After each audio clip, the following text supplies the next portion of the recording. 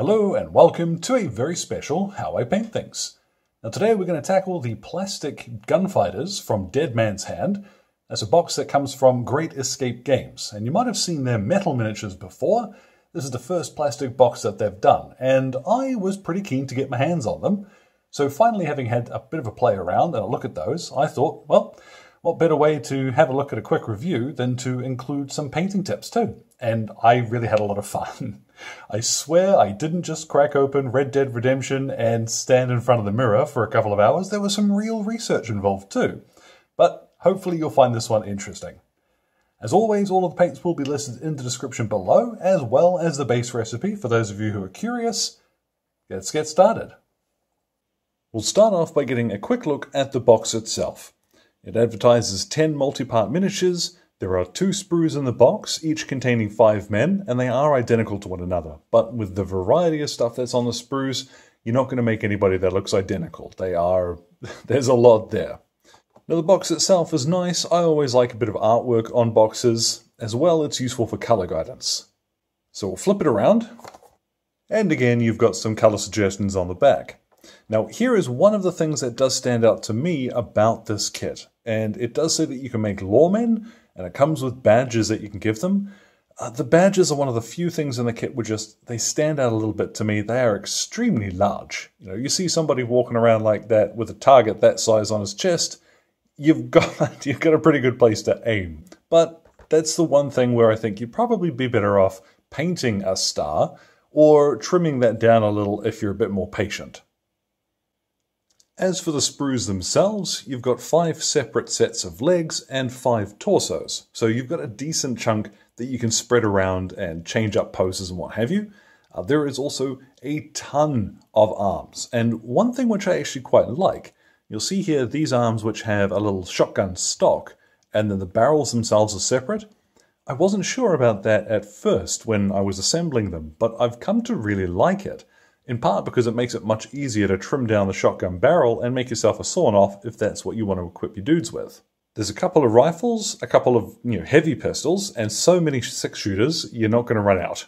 You can arm them all with 6-shooters. There's empty holsters too, these little doublers down the side here. Now those spare holsters are quite handy for filling gaps. You'll see this long coat torso here. Now this has the same problem. If there's one thing that's like, it's a bit of a shame, really.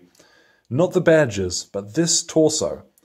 The same thing with all multi-part kits which have long torsos. They tend to only work with 1 or 2 sets of legs, and that is true in this case. But the cool thing about that is these things being plastic, it doesn't take much to essentially trim their butts off. And once you've cut them down to look like Hank Hill, you don't have to worry too much about which legs fit the long torso body. It's not a hard conversion at all.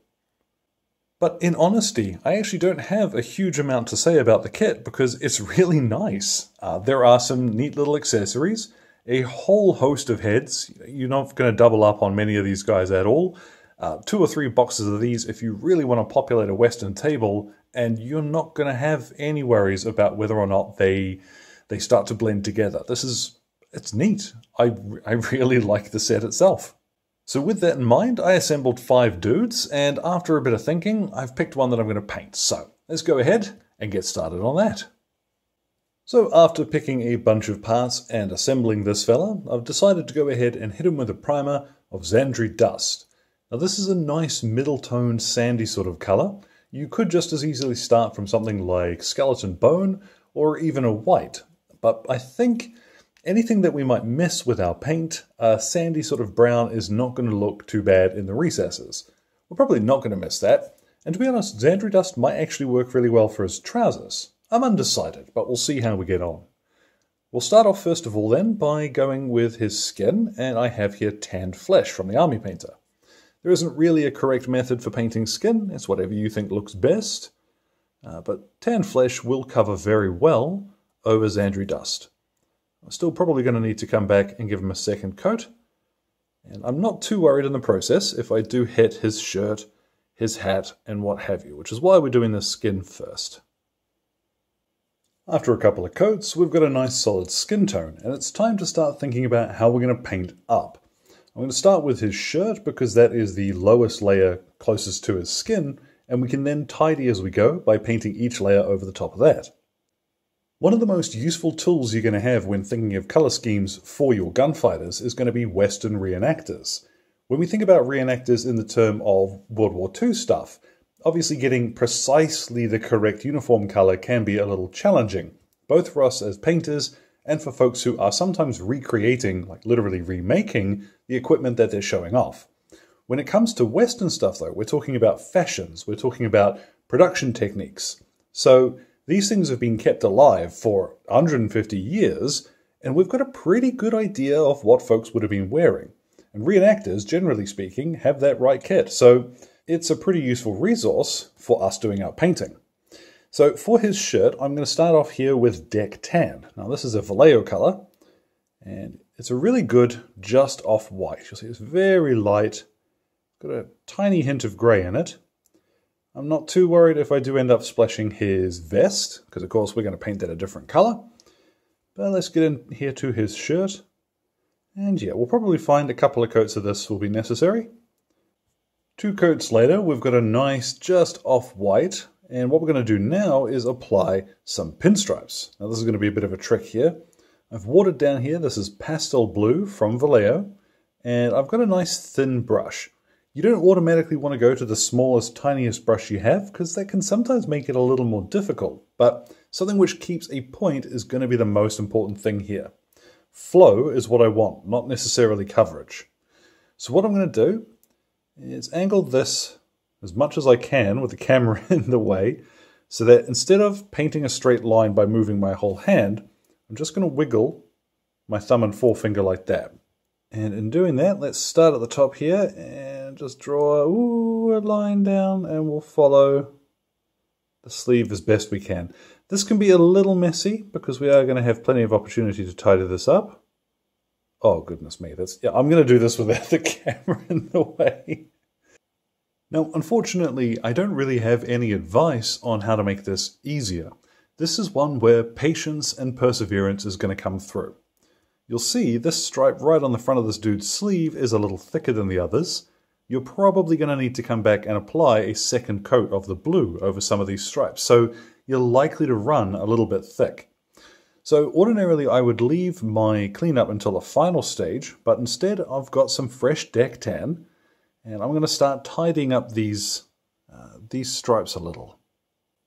Now when it comes to his vest, same as vests and waistcoats today, you would ordinarily have one colour in the front and then a simpler colour in the back. I'm not going to use a colour. Instead I have here, this is Uniform Grey from the Army Painter. I'm going to paint the front of his vest with this and stop about halfway. Now there's nothing saying you couldn't paint the whole vest in one colour. That wouldn't have been completely out of the question, but quite commonly front and back are different. Now you could use a lighter colour, sometimes even a very sort of silvery colour, just an off-white, but instead I'm going to use black to fill in, well, the back. Back in black. Now our fella's starting to look fairly well put together. Let's go ahead and apply paint to his trousers. I have here Steel Legion Drab. Any brown, any grey, any colour really will do perfectly well here. I like Steel Legion Drab because it's got just a little bit of warmth to it, but it still works perfectly well for a woolen sort of appearance. Now, trousers, as well as hats, are a really good spot to add a bit of colour where you can differentiate between posses on the table. So if you're painting one group of these guys as lawmen and the other one as outlaws, well, painting your lawmen all with black hats or your outlaws all with the same brown trousers, it's relatively subtle, but it will work to differentiate them on the table. When it comes to leather, there are about 8,000 correct answers here. I'm going to paint in his boots, his gun belt, and the strap on his hat. This is fur brown from the Army Painter. It's a wonderful warm colour. And when we shade it, it's going to look just brilliant.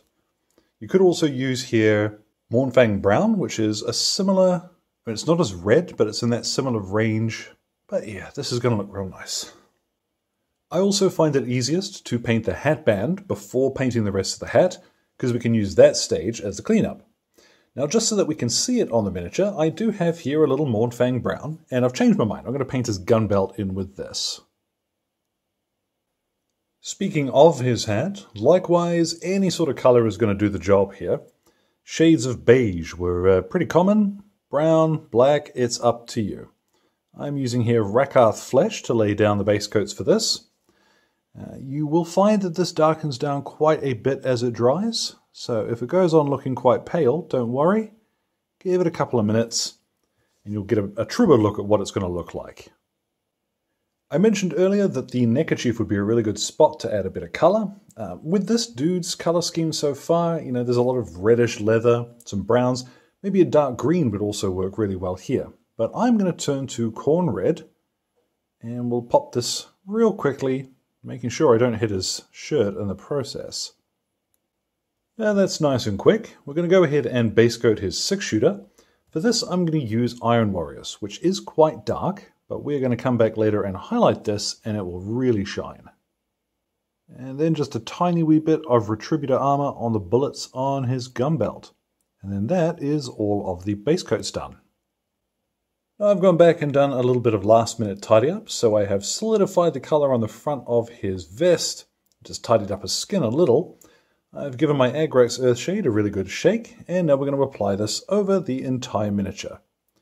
Now, particularly on areas like his sleeves, we'll get to that in a second, you don't want to apply too much because that is going to darken down those nice white sleeves quite a bit. So once you've applied it, splattered it on, just run your brush down the surface of the flatter areas to really guide it where you want it to go. Don't just splat it on and leave it, or you're going to get dirty sleeves. But once you've applied this over the whole miniature, you're going to need about half an hour to dry. And then you're going to end up with something that looks like this. And I'm pretty pleased with that result. Obviously, there's a little bit more we're going to do. You could just base him up and put him on a table like this. I don't think there's anything necessarily wrong in how he's looking, but we can go a little further. So I'm going to start off by highlighting his skin, and I'm going to cover most of his skin again with some Cadian flesh tone. What I'm going to do is leave behind any recesses, like up really close to his sleeve here. I'll stop. Up on his face, let's get a closer look there. What I'm going to do is paint in his nose, his cheekbones and similar, but leave those little creases around his face in this darker color. You'll find in some areas that you do want to come back and give that a second pass. Cadian flesh tone covers pretty well, but you will get a little bit of the color underneath showing through, which can be quite useful depending on what you're painting. I'm going to turn to Flat Flesh from Vallejo, and we're going to do some of our highlights with this. So up along his cheekbones is a good spot for this. Take your time, of course. And if you do make any mistakes, you can go back to Cadian Flesh Tone and tidy them up. Now that can take a little bit of practice. I like quite a sharp definition on my faces and such, because when I put them on the table, I still want to be able to see those details from a distance. When it comes to highlighting, there's really two ways of doing it from this point on. What you can do, if you don't want to own a huge number of paints, is just mix in a little bit of ivory or screaming skull into your base colors. Just a little bit at a time, really do be sparing with it, and then you can highlight everything using essentially a universal highlight. I am instead going to turn to some lighter versions of the same colors, so I have Administratum Grey, and I am going to very carefully just paint some of the creases on this dude's waistcoat. A little bit of Wazdecker Red will help us to define some of the creases in his neckerchief. Just a little bit of Baneblade Brown for the creases in his trousers. Now personally, I don't ordinarily highlight the leather on the gun belt, but if you do, a little bit of Scrag Brown usually works quite well on Mournfang Brown. Let's get him into shot there, and just a little bit of this. Now I'm not quite sure what has possessed me to go this route, but I have a little Fenrisian Grey, and yeah, I am going to highlight the stripes in his sleeve. I'm just trying to pick the right angle to start this from. I swear that looks way cooler in reality than it does on the camera here. When I get a photo at the end, I'm going to be able to color correct so you can see that a bit more clearly. But I realize that in having done the blue stripes rather, Yeah, the white stripes are next up. So I have some off-white from Vallejo, and I'm going to repeat that because I'm an idiot. Once it's painted, and it will look cool forever. That is definitely a slow way of doing things, but it does look pretty cool, and I'm looking forward to getting some photos. What we'll move on to now is some Iron Hand steel, and to be honest, any brighter silver color here will do the job. We'll go ahead, turn him sideways here, and we'll start highlighting his pistol. Then the last color I'm going to highlight is with a little bit of medium gray, his hat. Now you could use something like more Rakarth flesh, or a little bit of flayed one flesh, but this is going to look a little more natural, I think. Now once this is done, what I'm going to do is take him outside, hit him with a matte varnish spray. As always, I'm going to use my Vallejo matte for that. And we'll go ahead and pop a base on him. Get a look at what this cowpoke looks like when he is all done. And there at last, our plastic Dead Man's Hand Gunfighter is complete. And I gotta say, like I do every time, I actually had a lot of fun painting him. There was a lot more mucking around with this dude than I would have expected, but the end result is pretty cool. I'm quite happy with that.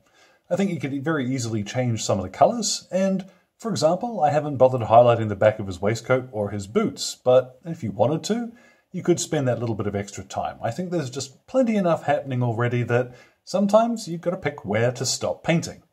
Now, the question will come up, what games can you play with these sorts of figures? And, well, Dead Man's Hand being the obvious choice, but if you can find the PDFs, there's also Legends of the Old West, the Out West? Yeah, Legends of the Old West from Warhammer Historical back in the day. You'll also find Ruthless from the fellas over at Little Wars TV. There is a free version of the rules that you can essentially get a feel for that one, and there is a really cool boxed set with scenery and miniatures and everything. That one's pretty cool, although I would probably play it in 28mm with figures like this. So all in all, I'd say that's a positive review. The miniatures themselves are really good, they come out really well after a bit of paint, and there's so many options in the box, I don't think you're going to have to worry about whether or not any of them are going to look similar. So, as always, thank you very much to Exit23 Games for the light and sound equipment, as well as all of the patrons who are keeping me ticking in paints and glue, including my producers, Alan Nuttall, Kyrie Crawford, Trainboy, Fred, and Jimmy. Your support lets me go out and buy cowboys. Any questions or anything, feel free to drop them in the old comments box below. My Twitter and Instagram are both linked there too. So, thank you very much for your time, one and all, and you all enjoy the rest of your day.